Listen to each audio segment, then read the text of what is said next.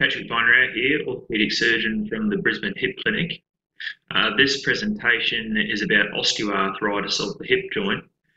So osteoarthritis is the by far most common reason for people to come and see me. So I've created this video for you to understand the condition a little bit better so that you might understand a little bit more about how I assess your hip joint and the features which will determine the recommendations that I make. So this presentation is going to go through the definition of osteoarthritis, what the condition actually means, what we are referring to when we talk to you about osteoarthritis of the joint. I'm going to go through some of the symptoms of osteoarthritis, what you should expect when you have the condition, some of the associated conditions that we see, and also what we call the differential diagnoses. They're the conditions that mimic osteoarthritis.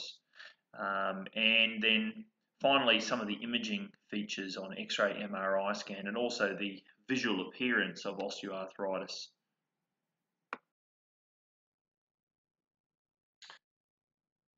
So osteoarthritis of the hip joint is a degenerative condition, which means that it is the result of microscopic damage over a really long period of time. So think of it a little bit like the accumulation of micro damage within the cartilages of the joint over many, many years.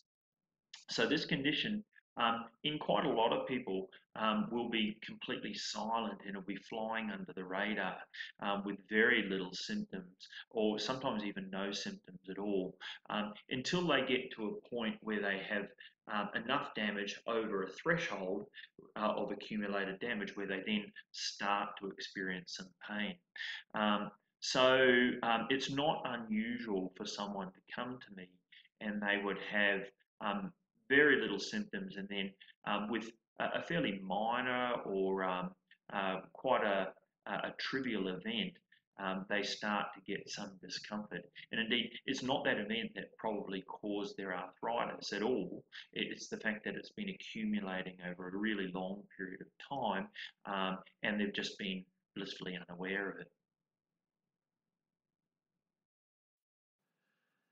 So this is an X-ray of a person with right hip osteoarthritis, and the affected hip is on the viewer's left.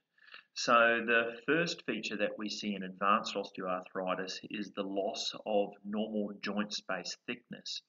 And so what we see is a reduction in the thickness of the cartilage between the ball and the socket, represented by progressive wear of the surfaces on each side of the joint. The second feature that we see in advanced osteoarthritic wear is the formation of spurs, or what we term osteophytes, about the joint. And these are little bony growths that occur on the edges of both the ball and the socket.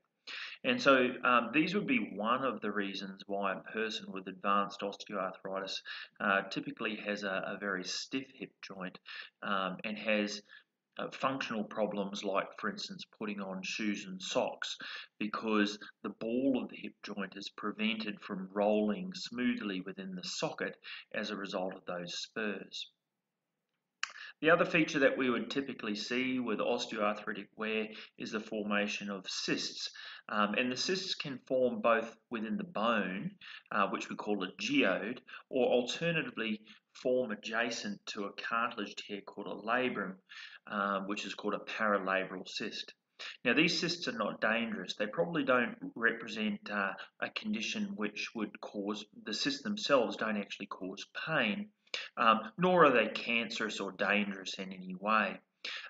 What they do represent, however, is that there's a degree of wear within the joint.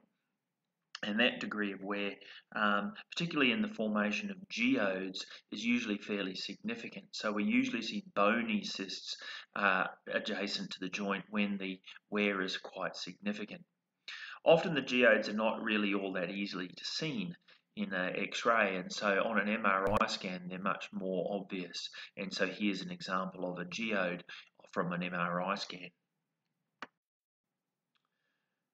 So a common scenario that I would see in clinic is where a person comes to me with an MRI scan that demonstrates advanced osteoarthritic wear in association also with a degenerative labral tear. And so here's an MRI scan demonstrating just that.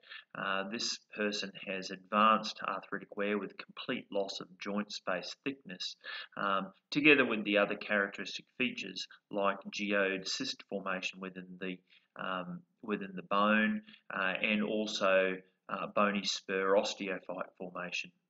There's also an acetabular labral tear, and that's highlighted here by the red arrow. And so the question that I'd be asked is, can't you just trim that labral cartilage to be able to provide some symptom relief from the catching that I'm experiencing on motion of the hip joint? And the short answer is that's consistently very ineffective, and it's not a successful way of managing the joint at all. And the reason being is that whilst the labral cartilage is important and does represent a structure that can be contributing to pain, it is only one small portion of the wider degree of damage within the joint. The analogy I give to people is a little bit like thinking of a shrub within a forest, and just managing that small portion is really not going to make that much difference. So what are the symptoms of osteoarthritis? The primary features of osteoarthritis that most people would come to me with are a combination of both pain and stiffness, and it's typically the pain that drives a person towards further management. Location of pain in osteoarthritis is typically groin based, but as the wear starts to become more severe, people will typically experience what's called referred pain, where it's more difficult to be able to differentiate and localize where the pain is truly coming from. And the very typical presentation of osteoarthritis of the hip joint is a combination of groin pain that then radiates into the thigh and into the knee, and on some occasions also onto the outside aspect of the calf. Whilst pain from the hip joint can be felt in the buttock, it's very uncommon for the pain to be high up on the top part of the pelvis, and likewise hip pain is generally not felt on the outer aspect of the hip. These are both likely to be manifestations of other conditions which can sometimes mimic hip osteoarthritis. So this is the image that we would take at time of a hip arthroscopy procedure, which is a keyhole, minimally invasive camera style operation inside a hip joint. And so this is what the inside of the hip joint looks like when we do that procedure. The ball of the hip joint, the femoral head, is in the top part of the image, and the socket of the hip joint is in the bottom right, and between the two you can see that there's a cartilage that's got a small tear in it. That's the labral cartilage. And so I think that it's important to understand that hip osteoarthritis isn't a condition where you have it or you don't have it. It's more a condition which is more like a grey scale, where you can have grades of osteoarthritic wear. And so this person's got a minimum of cartilage wearing, a small labral tear, and they'll fare quite well from an arthroscopic procedure. Here's an image of a person also at arthroscopy who's got a little bit more advanced wear, and you can see here that the cartilage on the edge of the socket next to the labrum has now started to develop some deep cracks within it. And so this person likewise is likely to do pretty well so long as the rest of the hip joint is in pretty good condition. So this person, by contrast, unfortunately has more advanced arthritic wear, and you can see that there's some quite deep cracks within the cartilage on the ball of the hip joint, which are mechanically unstable and getting caught as the ball rolls inside the socket. So that the longer term outcome for this person's are probably not likely to be as favourable as the last two that you've just seen.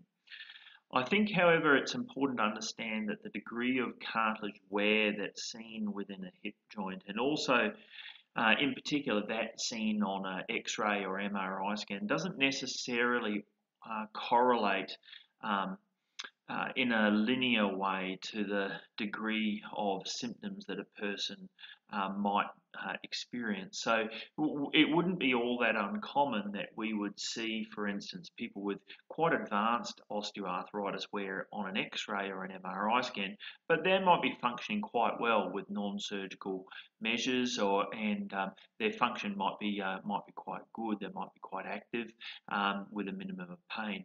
But the uh, converse, however, there may in fact be people with lesser grades of wear with smaller patches of cartilage injury who are finding things a little bit more difficult and do require more advanced treatment. So I suppose the take-home point from this is that the degree of wear that's seen within the hip joint doesn't necessarily always correlate with the degree of symptoms. So some of the summary points from this presentation are that the wearing that's seen in osteoarthritis is a slow accumulation of cartilage degradation. It is a condition which has characteristic features on X-ray and MRI scan, so it can be predicted quite easily and diagnosed quite accurately with those modalities. Clinically, osteoarthritis is characterised by two main symptoms, that being pain and stiffness, the pain being the main feature which usually drives someone towards further treatment. And the pain is typically located in the groin, thigh and knee, particularly in more advanced cases where referred pain is seen. Osteoarthritis is a spectrum condition which is all the way through from the smallest amounts of wear through to the most significant, but the wear doesn't necessarily always correlate with the degree of symptoms or pain. So I hope that you found this presentation useful. If you would like to read any further around this topic, there's lots of information on our website at brisbanehipclinic.com.au. Have a great day.